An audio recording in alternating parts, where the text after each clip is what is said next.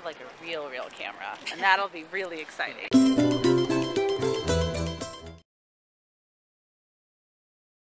My father's an accordion player, and he's been playing his whole life. And then he kind of stopped playing for a little while, and like my dad's a big musician and I am as well, but he started picking it up again, and just like in the last few years it started becoming more and more interesting and appealing. And then I did a private lesson with a guy who saw a picture of me playing my dad's accordion like for fun, but I didn't know what the heck I was doing. And so in return for a couple lessons, he gave me his accordion that had been sitting in his attic for 15 years. And then I fell in love with it. So now I play accordion, and like I'll Skype with my dad and we'll play on, over the computer together, and it's awesome. I just love it. It's such a complex instrument, and it just sounds beautiful. So I come from a European household, and so just rocking out the gypsy music, and it's great. So that's kind of why I'm here in New York. I'm an advisor to a fashion designer right now, and so I'm here in New York looking at samples, and then I'll be in charge of like social media, and then I'll help with branding, and then I'm coming back. Our photo shoot's in December, so like I'll be able to get I'll kind of help design the set, and with like accessories and whatnot and the backdrop, and then we launch in January. Some people make fun of me because they think I try to be like a hipster,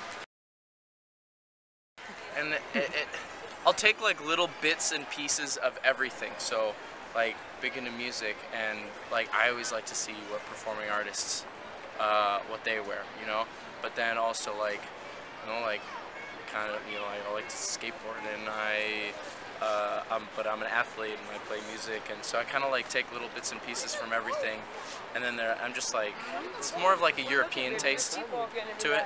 That's kind of what I like to say. So every time I travel or swim in Europe or whatever, I'm always like going to little stores or just checking out what people are wearing like on the streets and everything.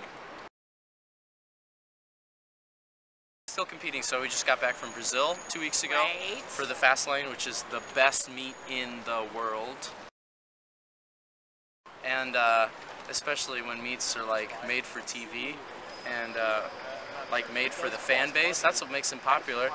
And meet was over in like 50 minutes, Nice. But it was really exciting, and there were 50 backstrokes, so I was very happy.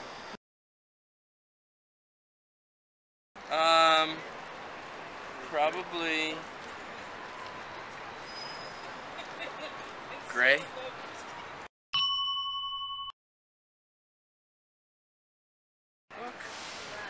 That's a good question. Let me think. Probably like Homer's Iliad. I'd say probably like top 3, 25th Hour. And probably another one would be Inglourious Bastards. I love Tarantino, and I actually was just having a conversation about this a little bit ago. We were talking about like the differences from each Tarantino movie, but that one was my favorite. And then trying to think of something. Oh, A Good Year with Russell Crowe. And like just the whole being European thing, like, he made a crap ton of money and he was kind of a jerk, but then he goes back to like this chateau in Provence and is like just drinking wine and sitting outside smoking cigars. Like that's life, and then leaves the big money behind in London and ends up moving there. I love that movie. Iron Man. I saw the preview for the new one, and it actually does look really good. It's just like, it's really, I think I only like Thor because Natalie Portman's in it. But the actual Thor himself, and in terms of like the comic book background, it's just like a little too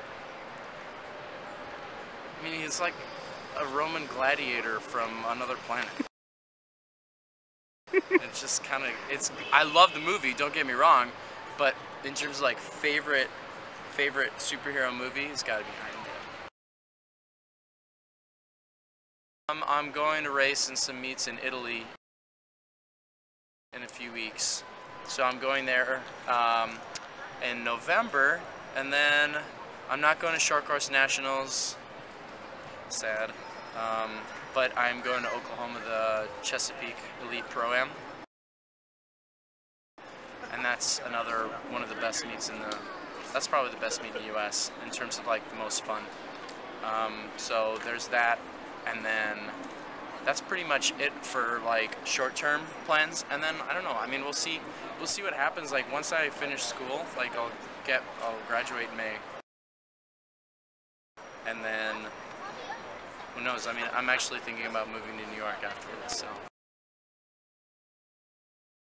Of course.